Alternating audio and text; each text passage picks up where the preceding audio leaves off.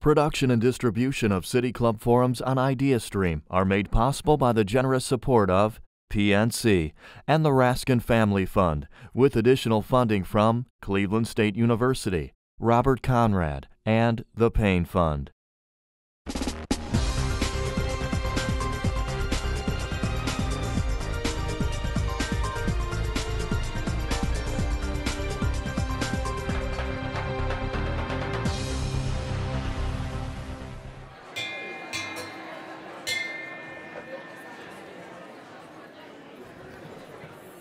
Good afternoon, and welcome to the City Club of Cleveland. I'm Rick Maniloff, president of the Cleveland Metropolitan Bar Association. We are proud to partner with the City Club to present the annual Law Day Forum.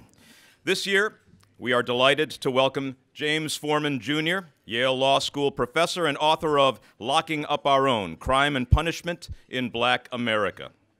Law Day 2017, which was celebrated nationwide on Monday, May 1, honored the 14th Amendment and the many ways it has reshaped American law and society. In promoting this theme, the American Bar Association declared that the 14th Amendment serves as the cornerstone of landmark civil rights legislation, the foundation of numerous federal court decisions protecting fundamental rights, and a source of inspiration for all those who advocate for equal justice under the law. That phrase, equal justice under the law, has long been discussed and debated. We define ourselves as a society in part by how we administer justice. So what does it say about us that the United States comprises just 5% of the world's population, but we house 25% of its prisoners, making us the country with the highest proportion of its population in the criminal justice system? And it's probably no surprise to any of you in this room that these inmates are disproportionately male and people of color. African Americans make up 13.6% of the U.S. population, but African American men make up 40.2% of all prison inmates, despite the increasing presence of African American police officers, judges, and lawyers ascending the leadership ranks of the criminal justice system. This phenomenon of locking up our own is the subject of Mr. Forman's recently published book, and we are honored to have him here to provide more context and a deeper understanding of race in our criminal justice system. Mr. Forman is a graduate of Atlanta's Roosevelt High School, Brown University, and Yale Law School, where he battled but continually lost to classmate Rick Maniloff in Friday football games.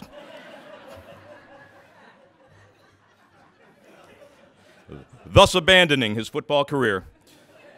He clerked for Judge William Norris of the U.S. Court of Appeals for the Ninth Circuit and Justice Sandra Day O'Connor of the United States Supreme Court. After clerking, he was a public defender in Washington, D.C., where for 6 years he represented both juveniles and adults charged with crimes. During his time as a public defender, Mr. Forman became frustrated with the lack of education and job training opportunities for his clients. So, in 1997, along with David Domenici, he started the Maya Angelou Public Charter School, an alternative school for school dropouts and youth who had previously been arrested. A decade later, in 2007, the school assumed operation of the Maya Angelou Academy inside D.C.'s juvenile prison. Today, twice as many juveniles are attending school or working on a regular basis once they're released, with many scholars heading directly to college. Because of this, the Academy has been hailed by national experts as one of the best educational programs in a correctional setting. Ladies and gentlemen, members and friends of the City Club of Cleveland and the Cleveland Metropolitan Bar Association, I am pleased to welcome our 2017 Law Day speaker, Professor James Forman, Jr.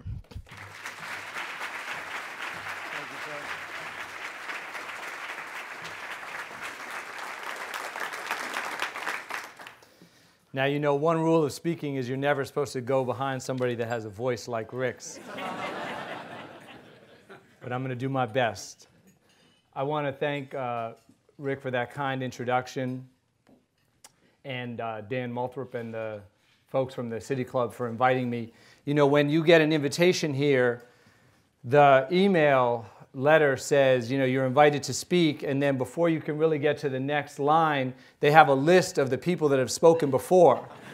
You know, many presidents and heroes of mine like Bryan Stevenson, Ta-Nehisi Coates, Desmond Tutu, and it's just very, very intimidating. And then if you aren't intimidated enough, you arrive and Dan says, I'm not sure if you know who's spoken here in the past, but let me tell you who. So I don't know what to say about that, but I'm going to do my best to not make a fool out of myself. I want to thank Mario Marino, who is giving you all these the copies of these books as a gift. I want to thank him for the books. He couldn't be with us today, but I really want to thank him for his commitment to working with the nation's most vulnerable youth. I met him many years ago, and his organization's support is one of the reasons why we were able to do the things that Rick talked about. And I also want to thank Deb McCann and her bookstore. They were really one of the reasons that I got this initial invitation, and so I hope that everybody will support her store, A Cultural Exchange. It's a Cleveland institution, and it deserves all of our support. And I also want to acknowledge Arthur Evanchek. He is here with his students from Case Western Reserve University. These are all students from the city of Cleveland who are now at Case Western and who are doing amazing things. I had a chance to meet them before this lunch, and I hope everybody here gets a chance to meet them, because with your support and your connections and your mentoring and your guidance, these students are going to do magnificent things. And I also want to thank Arthur, because more than any other single person, he helped me write this book. We've been friends for almost 20 years now, and he's also an amazing editor. So he debated every idea with me. He read every line. He critiqued every line. He rewrote more lines than I would like to admit. And together we produced the book that y'all have in front of you. So let me talk about why I decided to write this book. I'm somebody who, I can be a little bit annoying to my friends, because when we go to a movie, and if there are no African-American characters in the movie, when the movie's over and people say, well, what did you think of the movie? I say, well, it was all right, but where were the black characters? And I feel that way about not just movies, but also art, literature, history, law. And so I knew that I always wanted to write, as my first book, I wanted to write a book that had African-American characters front and central in the narrative, in leadership positions. But it wasn't just that. There's also a reason that's more directly connected to the criminal justice system. You see, this is a book of history, a book of arguments, and a book of stories. And one of those stories is of a young man named Brandon. I opened the book with this story. Brandon is a teenager in D.C. Superior Court, and he's charged with and has pled guilty to possession of a gun and possession of small amounts of marijuana. I'm his public defender. I've been assigned to represent him.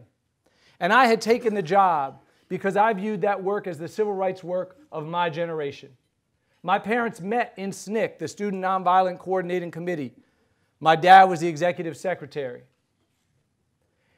And I had opportunities available to me, and you heard some of them from Rick, clerking on the Supreme Court, all of that were unknown to my father's generation.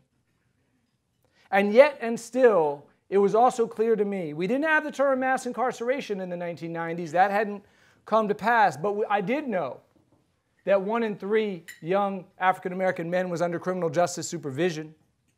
And we didn't have the statistics for women, but every indication from my practice suggested that was too high as well. I did know the United States had passed Russia and South Africa to become the world's largest jailer. So I'm in court. I'm representing Brandon. I'm asking for him to be released to go home to his mother and his grandmother who were there in court for him. I had letters from teachers, counselors, attesting to his character. Brandon was African American, as were most of my clients. The prosecutor in the case, also African American, was asking for him to be locked up. She wanted him to go to Oak Hill, the juvenile jail in the city, which was a dungeon. No functioning school. We've since made a lot of improvements, but at the time, no functioning school. Violence and drugs rampant. Not a place that you would want to send your worst enemy. Certainly not a place that you would want to send somebody who the law says you're supposed to provide care and rehabilitation of. So she's asking him for him to go to Oak Hill, and the judge has to make the decision, Judge Curtis Walker. I changed the names of the characters to protect their privacy. Judge Walker is also African American. He leans back and he looks at this courtroom full, 2 African American lawyers, African American defendant, and he looks at us and he says, Brandon, Mr. Forman has been telling me that you've had a hard life and you deserve a second chance. Well, son, let me tell you about hard. Let me tell you about Jim Crow and segregation. The judge had grown up in those times. And he proceeded to tell Brandon about what that was like. And then he said, people marched and fought and died for you to be free. Martin Luther King died for you, son. And I tell you this, he didn't die for you to be running and gunning and thugging and carrying on and embarrassing your community and embarrassing your family. No, he did not. So I hope Mr. Forman is right. I hope you turn it around. But right now, actions have consequences. And your consequence is Oak Hill. And he locked him up.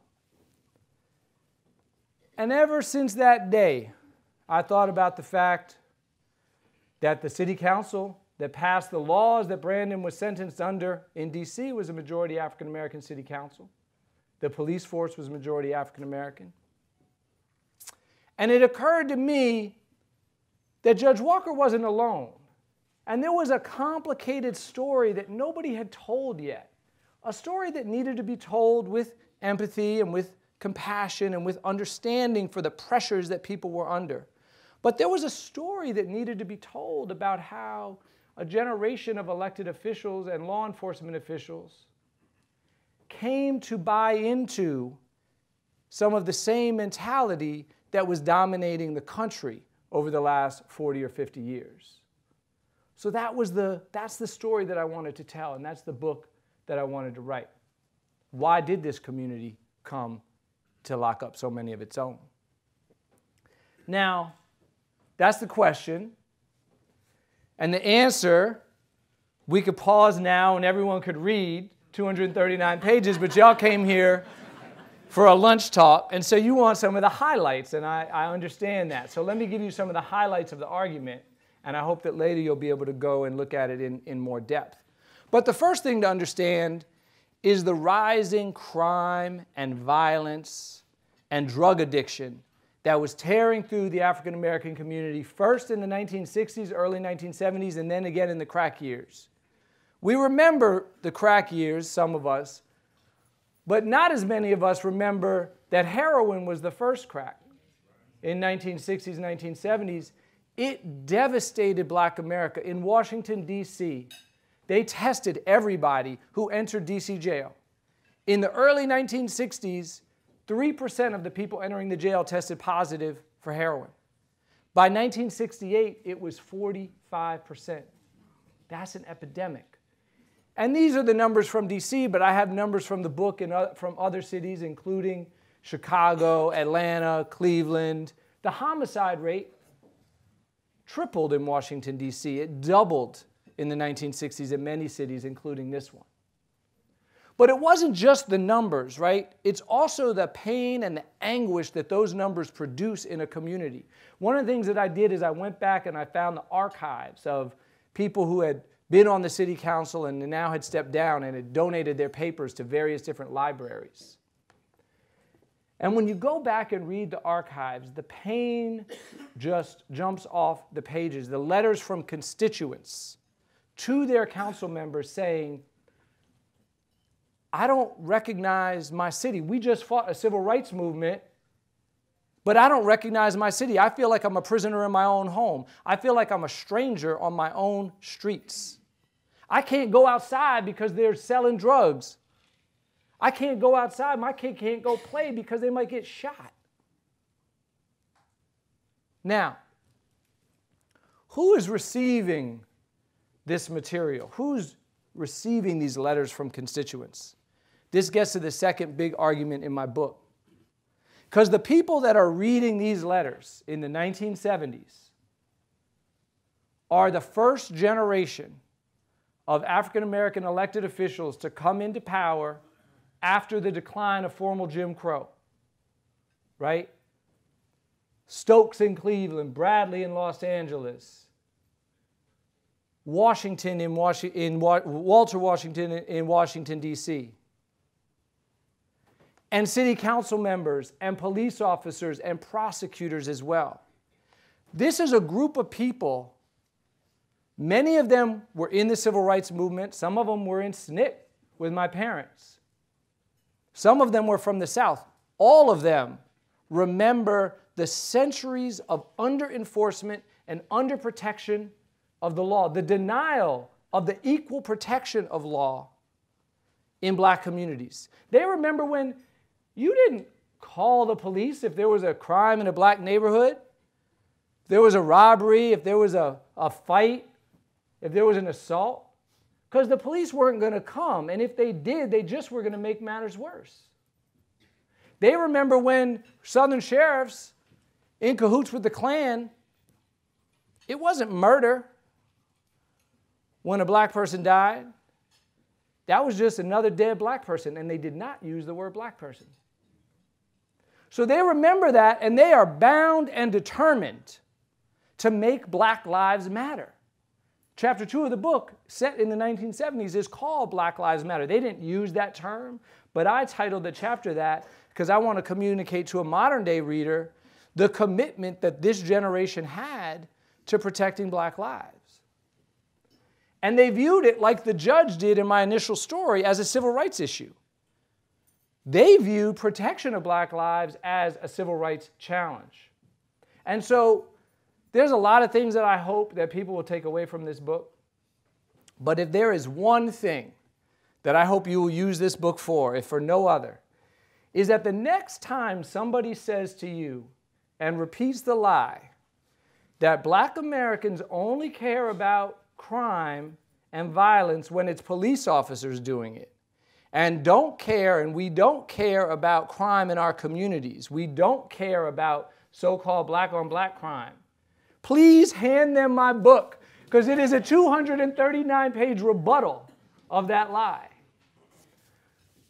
Okay, so you have this new group of officials. They want to protect black lives, but why this way? Why through police and prosecution and prisons?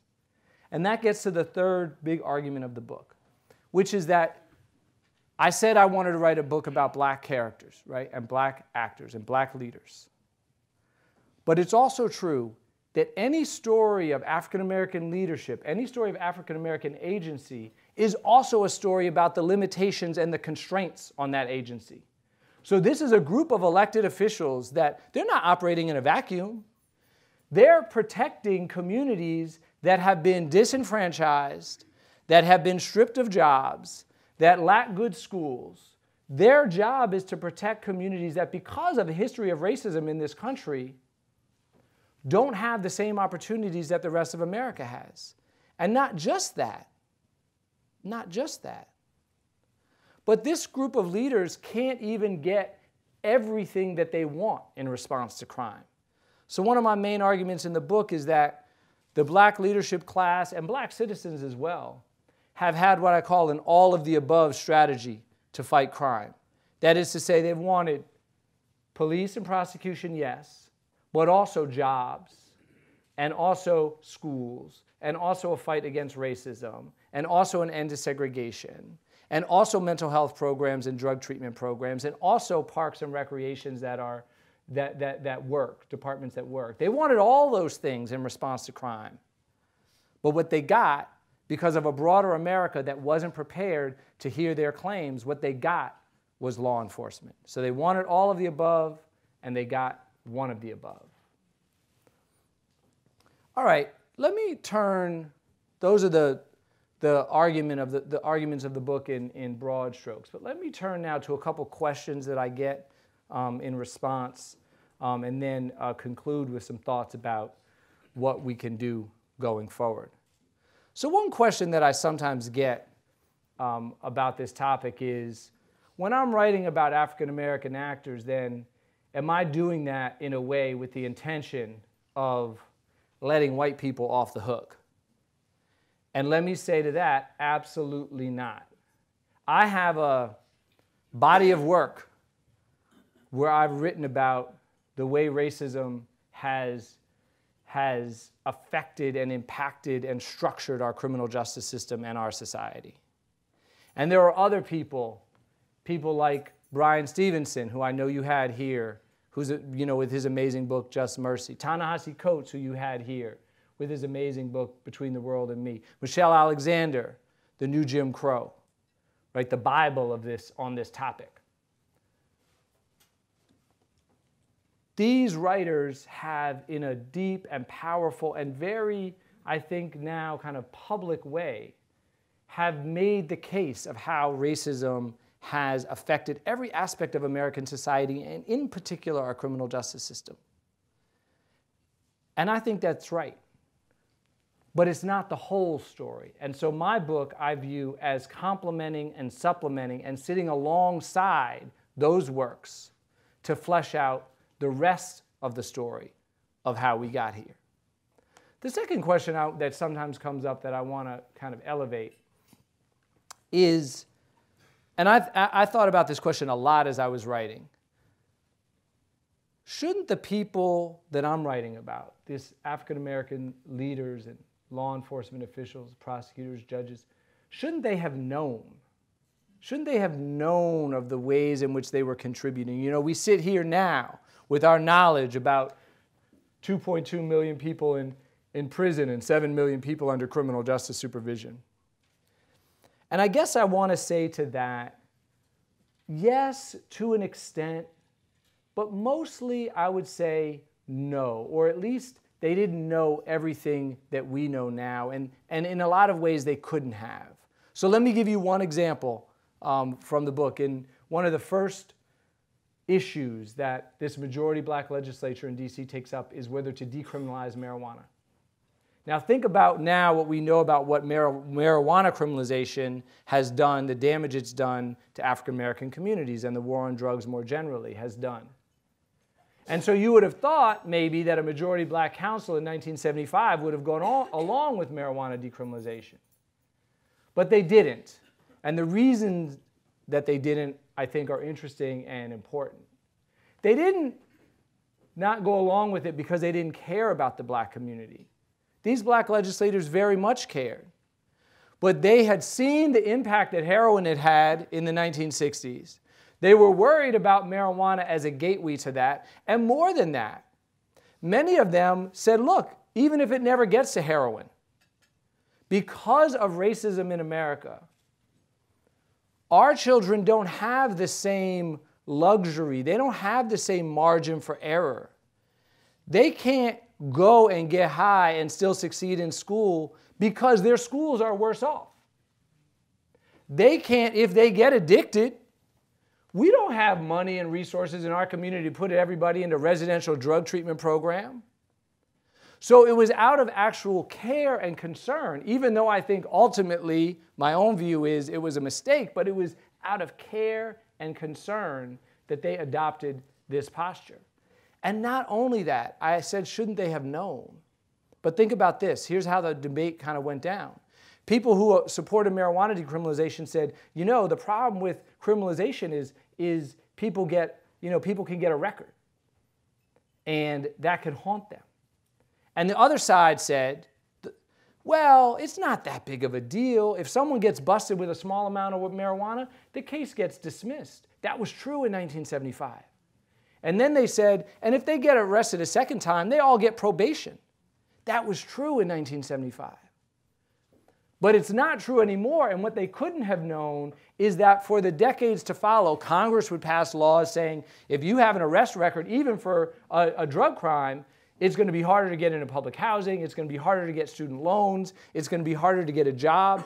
And here's what they really could not have known. They couldn't have known of a technological revolution such that an employer today can, with the press of a button, pull up your arrest record for decades. Somebody wrote me yesterday, he was trying to get a job, and the employer pulled up an arrest for a drug conviction in 1970 in Washington, D.C. It came up, and he wanted to know what he could do about it. So they couldn't have predicted that technology will allow these records to follow people and do the lifetime damage that they do today. So let me talk for the last couple of minutes about what we can do about this now.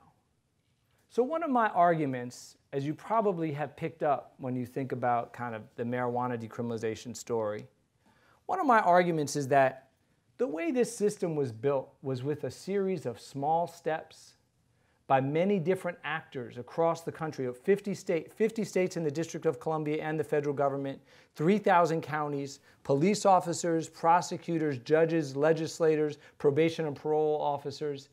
If everybody gets a little bit tougher in their individual domain, a little bit less caring, a little bit less sympathetic, a little bit more likely to lock people up, if everybody does that, and we do it over 50 states and 3,000 counties in over 40 years, we get the system that we have now. We never had an up or down vote in this country. There was never a moment, certainly in the black communities, but even nationally, where somebody said, hey, mass incarceration, yes or no? Want to be the world's largest jailer? Want to lock up more people than Stalin's Russia, yes or no? I suspect if the question had been asked, and I know if it had been asked in black communities, that the answer to that question would have been no. But that's not how it got phrased, because that's not how the system got built. So then what does that mean for us today? It means we're going to have to unwind the system in the same step-by-step way through small micro acts for which all of us are responsible. And we're going to have to do it together. So let me give you a few kind of examples of things that can be done. In the criminal justice arena directly, if you care about this issue, the most important thing you can do is make sure that in your community you have a prosecutor, you elect a prosecutor who is progressive, who cares about these issues. That happened last November. I'm not going to speak to the Cleveland election because I know there's differences of opinion about that. But I will say nationally, for the first time in my lifetime, a slate of progressive prosecutors nationally got elected. They were elected on claims that we lock up too many people, the war on drugs has gone too far, wrongful convictions are a problem. This happened in Florida, it happened in Alabama, it happened in Texas, it happened in Denver, it happened in Chicago. Local prosecutors have more power over the criminal justice system than any actor, including even the president. So if you care about this issue, figure out what your local where the stance that your local prosecutor is taking. I just got to give you one more example of somebody who won that never in my lifetime would have thought would have ever won. In Texas, a former defense attorney with the words "not guilty" tattooed across his chest ran for prosecutor and won. So we can win these local elections and elect progressive prosecutors who will make a difference. If that guy won in Texas, anybody can win. But it's not just within the criminal justice domain, right? We also have to think about what we can do as individual citizens. So almost everybody here is either an employee or an employer. I talked about how hard it is to get a job when you come out of prison or come out of jail even. We can change that. Recently, the Ford Foundation, which does amazing work on criminal justice reform, they visited a prison in New York State. And they presented their work. And at the end of the presentation, one of the guys who was a prisoner raised his hand and said, excuse me, I'm just curious, when I get out, could I get hired at the Ford Foundation? There was silence. But here, to their credit, and we could all follow this model, they went back, led by Darren Walker, their CEO, and they looked at their HR policies, which in fact made it almost impossible for this person to get hired, to even be considered. They got rid of those exclusions. And more than that, they built an internship program where they specifically go out and recruit and try to bring people in, first as interns and ultimately into paid positions, who have been in the criminal justice system. All of us could do that as employers. As universities, I work at a university, so it's personal to me. Some universities exclude people right off the bat. Others do consider this question of whether you have a record, but they do it much later in the process, not in your initial application, and after they've learned a lot more about you. So it becomes one thing that the university knows about you, not the only thing, and you don't signal to the applicant up front, you might as well not even fill this paper out because you're wasting your time, because if you have a record, you're not going to get accepted. Churches, religious institutions. We have 900,000 people returning from prison and jails nationally every year. We have over 300,000 religious institutions, churches, synagogues, mosques, temples in this country. That means if each of our religious institutions adopted 3 people coming back to our community and said, we're going to help you network, we're going to help you reestablish, we're going to help you get housing, we're going to help you get an ID. When you come out of prison, you can't get anything without an ID in this country. People don't have IDs, not valid ones. They don't take the prison ID. People say, well, it only costs $20. Well, if you don't have any money, $20 is $1 million. You don't have it. So what if you took 3 people through your church who were coming back to your community and said, we are going to be a source of support for you? And one last idea, and this one's kind of personal to me because I was giving these talks and thinking about, well, what could you do? And then I started also to take this upon myself and say, well, what do I do? And I teach at this law school, and I love it. But am I doing enough?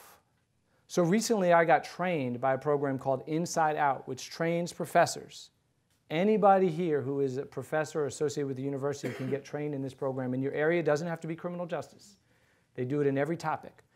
They train you on how to teach the class that you already teach at your university in a prison.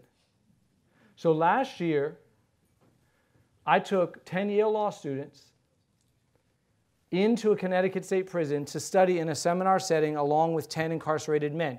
We studied the same material that we normally study at Yale. Now we studied it in the prison setting as a group of 20, as equals. Most meaningful teaching I ever did. I don't encourage you to do it for self-interested reasons, but it is true that my evaluations were the best I've ever gotten.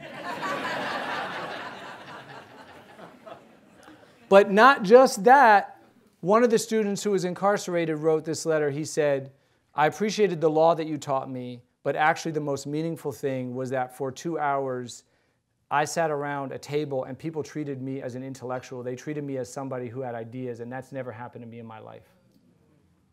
Somebody else wrote, for 2 hours a week, I felt like I wasn't in prison.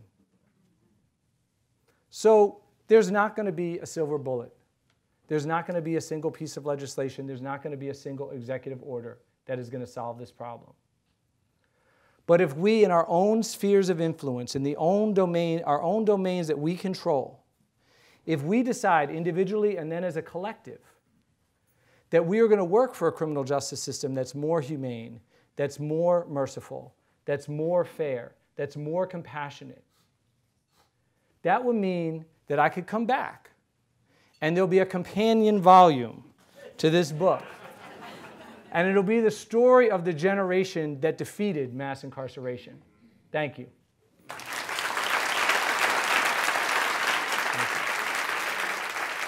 you.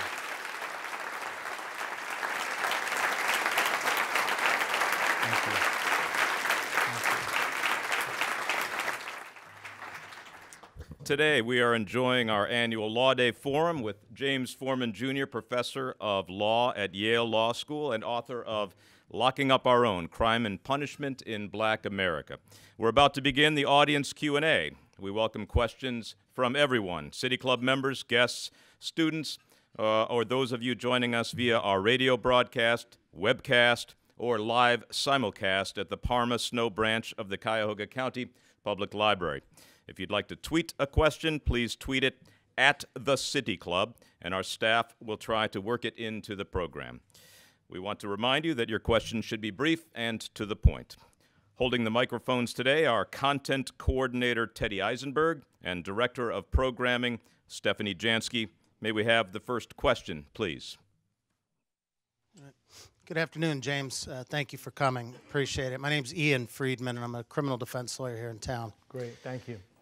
One of the problems that I see now, and I think it's getting worse, particularly after the election as the stock prices rose for the private prisons. Yeah. You know, the CCAs of America, the state prisons, and so forth. Locally, we don't have the resources to always deal with those that we have to within the rehabilitation system. I guess my question to you is, how much of a problem do you see with the private prison system, private jailing, and even if we look at the juveniles, the private rehabilitation centers, because all of these places are making the contributions to the legislators that are making these laws. And so we're going to give the legislators money. We want these people coming to us so that our stocks continue. So I'd like to know your opinion on that, and thank you again for coming. Thank you, and thank you for the work that you're doing. This is, as a criminal defense lawyer, I have a special connection to you. I was doing a presentation about this book in Baltimore, and federal judge Andre Davis said, one of the things I liked about this book is that you are hard on everybody, but you're fair to everybody. And when he said that, I realized that it wasn't entirely true, because there's one group of people who I'm not hard on at all, and that is public defenders. So it's like a love letter to criminal defense lawyers. So if you know anybody who's a criminal defense lawyer, you can give them the book. But I think that the problem that you're describing is a deep and it's a profound one, and it goes beyond privatization, but it is most devastating in the realm you've described. So the fundamental problem is that we now have interests, right? We have vested interests in keeping our prison system large and growing. So in some states where New York State has done a really good job of reducing their prison population over the last decade. But because of the work of the corrections unions, they can't close any of the facilities. So they have facilities in New York that are sitting open with nobody in them. And that's terrible for taxpayers, but it's also terrible because as long as they're there, that there's going to be a motivation to try to start filling them. So it's not just a privatization problem, right? In California, the public union corrections officers have been very powerful in opposing criminal justice reform and in earlier years fighting for longer sentences. So it's a vested interest problem. Having said that, you're right that the privatization makes it worse. And I don't even really know how to respond to questions about private prisons really, because of all the things that we do, it's the one where it seems most unjustified to me just as a concept. So here's my pitch to you. We are housing people who are our nation's most vulnerable citizens, who have very little contact with the outside world, many of whom have mental health issues and addiction issues. And we're responsible as a society to caring for them. We're incarcerating them. We're keeping them away from the rest of the public. That's the system that we have. I would say incarcerate fewer for not as long, but that's the system that we have. And so here's my proposal. We're going to set up a structure where the operators have every incentive to make their life more and more miserable. If you don't give the people in your care enough food, you make a profit. If you don't hire enough guards, so then there's violence, you make a profit. If you stuff multiple people into one cell, you make a profit. So the whole notion, and that, by the way, what I just told you, that's not like the left's critique. That's the business model. That's in the corporate documents. So there's nothing to say about it in my mind except it's abysmal. I'm somewhat critical in the book of some things, President Obama in the epilogue for not going far enough on some issues. But one thing that I give the administration a lot of credit for is President Obama and Eric Holder worked very hard to try to reduce our reliance on private prisons in the federal system, the area they could control. They have very little to do with what the state of Ohio chooses to do. And one of the terrible things that's happening now in the federal system is that President Trump and Jeff Sessions are trying to reintroduce more privatization. Hi, I am Kurt Carrickle. I run the Third Federal Foundation, but I'm also a lawyer. Thank you for a great presentation. I read a study last year that said that 70% of our prisoners read at a 4th grade level or less. So I just wondered what the literacy levels have to do with locking these people up. Well, they have a lot to do with it. So when we talk about our prison system, sometimes we speak in kind of broad strokes and talk about the prison system as one that's kind of affecting African Americans broadly, our community. But the truth is it's a crisis that is by far hits hardest on the poorest and the least educated members of our community. So just to give you one statistic on this point, from the 1960s onward, the lifetime risk of incarceration for African Americans went up 7-fold. But the lifetime risk of incarceration for African Americans who had attended college didn't increase at all. Right now, if you drop out of school, you're African American, and you drop out of high school, you're 10 times more likely to go to prison in your lifetime than somebody who has an African American who's attended college. So there's a class and an educational dimension. And this is true, by the way. The numbers I just gave you are about African Americans where the crisis is most severe. But one of the things we also need to talk more in this country is the criminal justice crisis that's affecting all Americans, including white Americans, who are also, it is the poor and the uneducated members of that community who, you can go to jails in certain states and almost everybody in the jail is white. But what they are is poor. And what they are is uneducated. And so yes, the numbers, I don't know that particular statistic, but it sounds broadly like, that it would be correct. One of the reasons why this isn't the only answer, but again, one of my arguments is everybody has to pick up a piece where you are and fight that battle, and collectively will overcome. One of the reasons we do the work inside the juvenile facility is in that facility, the kids are anywhere between typically kind of 4th and 6th grade reading level when they arrive. But what we've seen is that if you run a high quality program, of which there are very few in part because of privatization, but if you run a high quality program in a juvenile, the one thing is the kids are in school, like they're there. So we don't have attendance problems. And if you make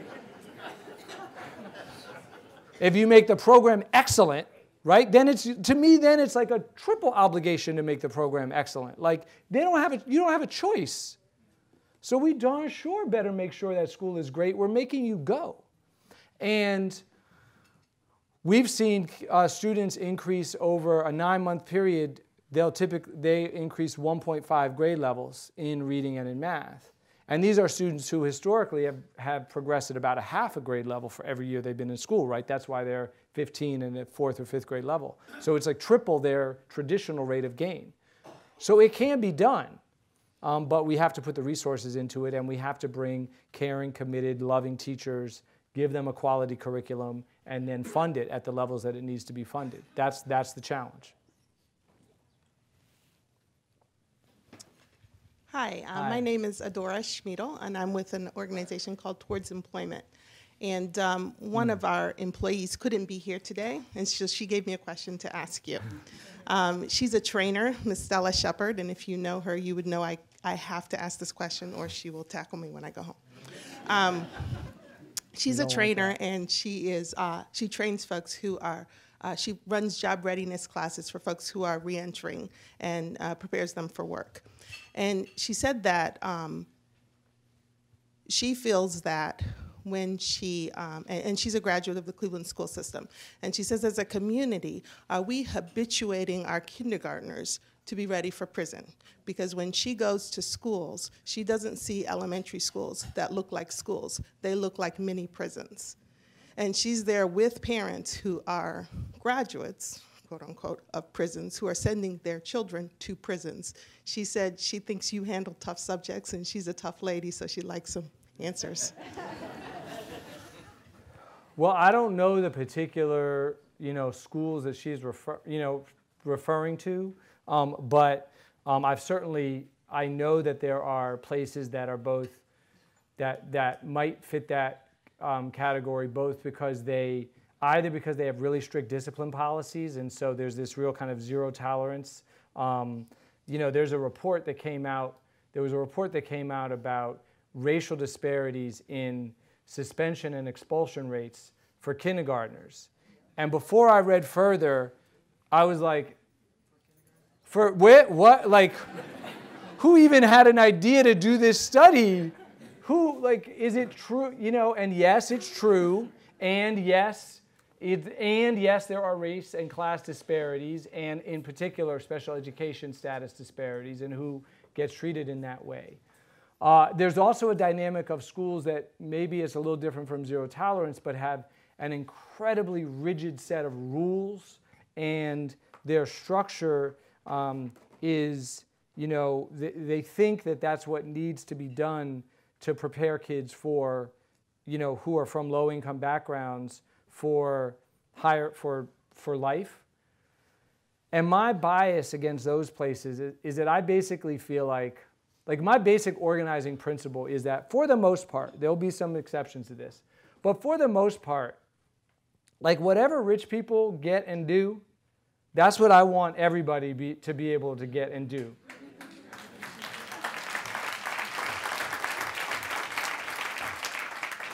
And when I walk into schools that are serving preschools that are serving upper middle class families, they're joyous and playful. Everybody's fighting for who's more play-based than the one before. And so, I understand the argument that, well, if kids come and they haven't had the same exposure to books and such in the early years, then you might have to have some additional focus on literacy, because you can't assume that that's come from the home. I get that point. I think that's real. But to me, you build that into a basic structure that is a structure of joy, of play, of loving, of carefree, of what all of us, nobody looks back and is like, yeah, I remember when the teacher was wrapping my hand with the ruler to make me look at the reader when I was in first grade. That's not anyone's memory of what it means to learn to love learning. So I don't know the details, but I basically agree with the questioner who was not present. Thank you for coming. Thank you. I think the topic of your subject matter is timely and crucial. I'm just curious to know your thoughts on, how much of your argument of why we lock up our own, back to that, has to do with class distinctions. Yeah. So there's a lot about class in the book. I'm glad you asked that question. I only get kind of 30 minutes up front, and nobody would want to listen to 1 hour lecture. But if there were an hour, then that would be certainly one of the arguments that I would have kind of highlighted in my opening presentation. I think class works its way throughout. So one of the things I just mentioned, right, was the likelihood of prison going based on your educational background, which we know correlates to economic background. And so, we have this concept. There's a concept in political science of kind of linked fate, the notion that, that in communities of color, in any subordinate group, but especially in African Americans, given our history, that we have a connection to one another. So when I see something happening to another African American, and even if I'm in another state across the country, there's some amount of empathy, and I'm like, that could be me, or that could be a family member. And that's true. Political scientists have documented this, and I think we all feel it. But there are also topics that kind of press on that and press to separate and divide us. And I think crime and punishment is one of those things. Because because of racism, because of wealth inequalities, because of redlining, because of patterns of segregation, African American members of the middle class live closer to, typically, the black poor than would a member of the white middle class. And as a result, they are more likely to be, for example, a subject of burglary, a victim of a burglary. And so no one wants their home broken into. And so there's this kind of a sense of anger that can develop. I don't know that it was class necessarily that was coming from the judge in that initial speech, but there certainly was an element of, I made it against harder odds. You need to as well. And here's the thing about that. And we talk a lot about personal responsibility. Like the judge's argument was kind of a personal responsibility argument. And I'm all for the personal responsibility lecture. I give the lecture, I have an 8-year-old son. I give it to him all the time. And there's stuff that he can't do. And he's like, yeah, but Billy, no, you're not Billy. And your hair is going to look correct. Because I know you're going to be judged unfairly already. So I'm not piling on other stuff. You can't misbehave. They're already going to be assuming you want to misbehave. But that's the home or the church or the barbershop. That's where we need to have those conversations. But in public policy, in legislatures, in courts, for that judge who is giving that lecture, to me, that's not the place for that. To me, that's the place where we talk about how do we structure policies so that our children can thrive? How do we make it more, because people exercise personal responsibility in a context, right? If you grow up in a community where the schools are excellent and everybody's going off to a job and the public transportation gets you to where you need to go quickly and there's not a highway that's been built through the middle of your neighborhood, you are more likely to do the things you need to do to succeed in school. So what I'm saying is that we've gotten, I think, a little bit bamboozled by this personal responsibility thing. We've taken it from the private realm and we've brought it into the policy realm where it doesn't belong.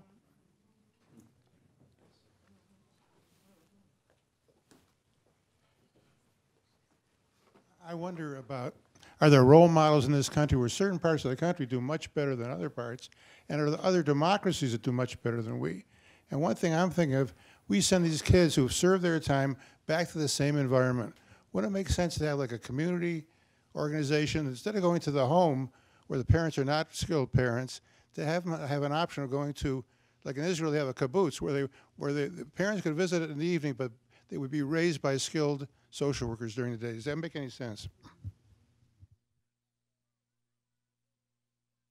I'm reluctant to go down the road of taking kids out of their families too quickly, because I do think that all of the kind of racial disparities and prejudices that we see in the rest of society have the potential to reenact themselves there.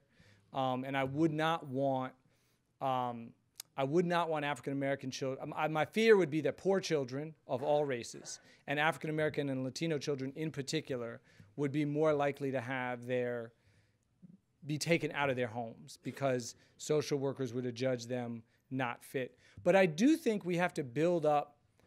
I do agree with your point that other societies are more tolerant, and I think that we have to build up a more robust structure of supports and second chance opportunities.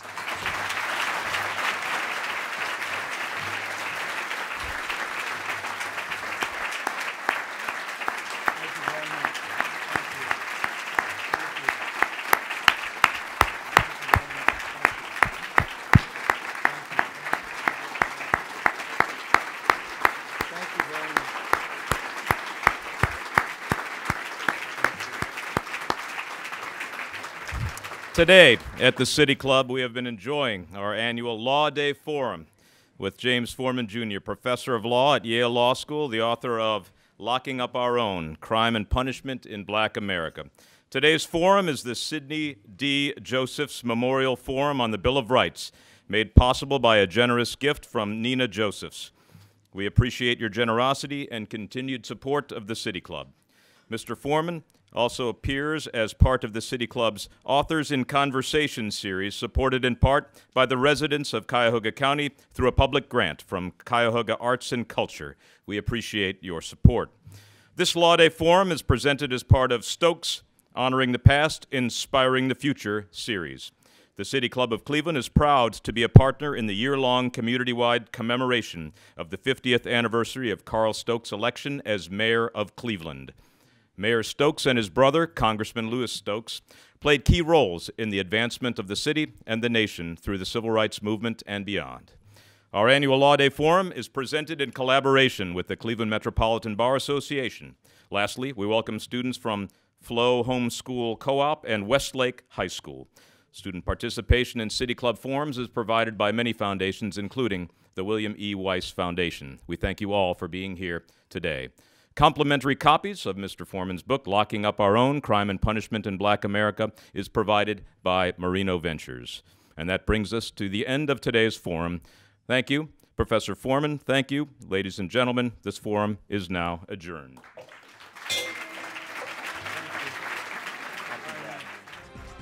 For information on upcoming speakers or for podcasts of the City Club, go to cityclub.org.